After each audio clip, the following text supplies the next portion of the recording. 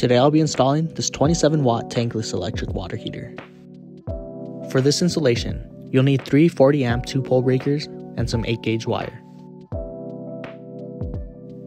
I'll be installing this evening tide using PEX pipe, so I purchased these 2 PEX adapters to install at the bottom of the water heater.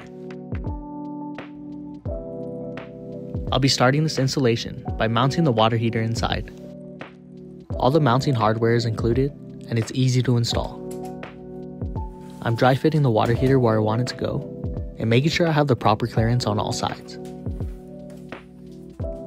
Start with the top bracket and mark the holes with a pen or a marker.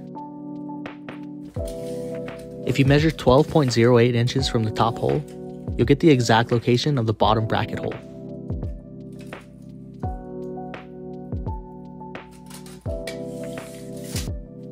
Mark this bracket the same way as before. Then we can drill out the 4 holes.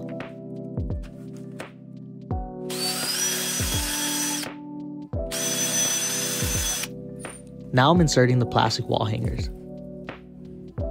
Make sure the holes are drilled deep enough and are not too wide. The anchor on the left is not installed properly. Let's fix that.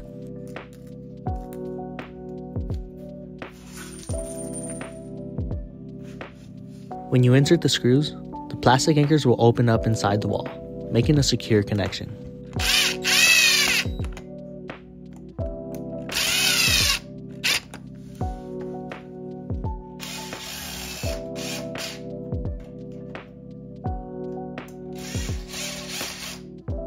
Once you've installed the 2 brackets, the water heater will slip right on.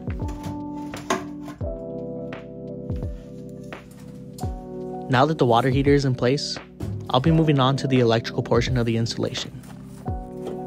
Before doing any electrical work, it's important to turn off the main breaker to your panel. This appliance requires 3 40-amp 2-pole breakers, so make sure your panel has enough space. If you're unsure about this, please consult an electrician for this part of the installation. I'll be using this liquid-tight conduit system to bring my 8-gauge wires to the panel. This particular fitting is 1 inch, so I'm taking out a 1-inch knockout from the bottom of the panel. Make sure the lock ring is installed tightly on the fitting. This flexible conduit is completely waterproof and is perfect for the outside portion of this installation. I'll be running 3 separate 8-2 wires, 1 for each breaker.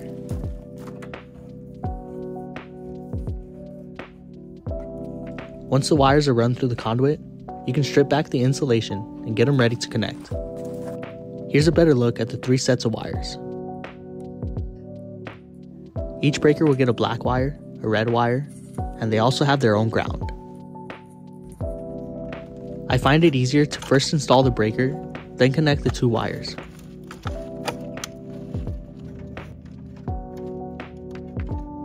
Make sure the wires are inserted completely and tighten them down securely.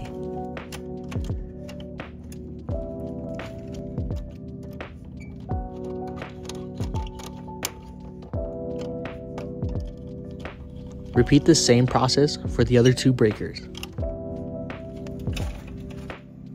Now I'm connecting each ground wire to the ground bar. This is pretty similar to installing the wires to the breakers.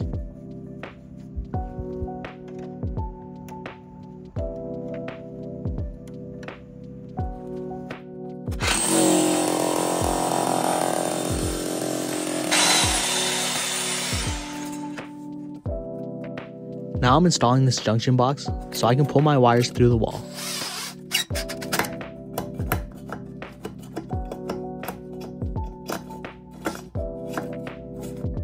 Make sure you pull enough wire through so you can easily install to the water heater. The wires will go through those 2 metal clamps at the bottom. To gain access to the control panel, I need to remove the front cover. This is done by taking off these 4 screws. Careful, the front cover is attached with this clip. I'm loosening the wire clamps so that the wires can fit through easily.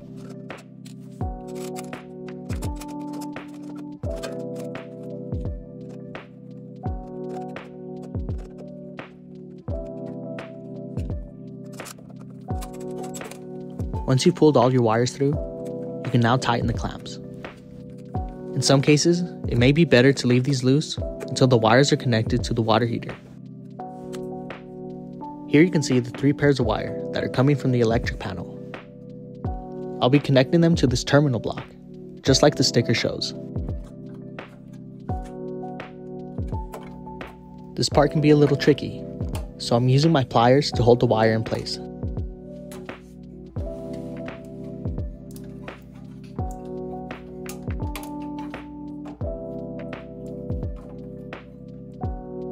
Once the red and black wires are all connected, you can grab all 3 ground wires and twist them together. I left one wire longer than the rest, so I can easily connect it to the grounding terminal. This pretty much concludes the electrical portion of this installation.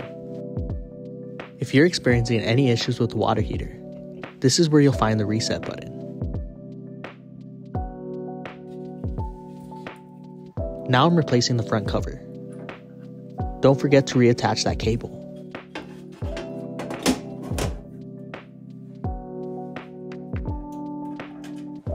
Plumbing the water heater is pretty easy. I'm starting with the hot water side. Since I'm using PEX pipe, I just needed to connect this 3/4 to 1/2 inch PEX adapter. For the cold water side, it's recommended that you have a screener filter to catch any debris. This is the same fitting as the hot water side. 3/4 pipe to 1/2 inch PEX. Now simply insert your cold water inlet pipe and repeat the process with the hot water outlet pipe.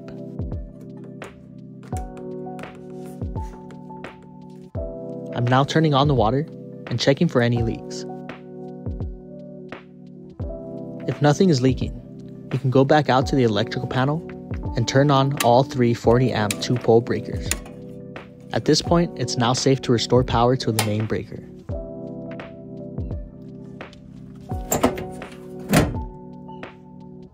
When you first power on the water heater, it'll display the inlet water temperature. This water heater has a few different modes and is extremely efficient. It provides on-demand hot water to your entire home instantly, and you can even fine-tune the temperature of your hot water. This unit will easily heat your water to well over 100 degrees Fahrenheit. This water heater can even display the water flow. There on the top left corner of the screen, you'll see 2.4 gallons per minute going through the water heater. Now I have on-demand hot water throughout my entire home. If you'd like to learn more about this water heater and other products from Airthereal, check out the link below, and thanks for watching.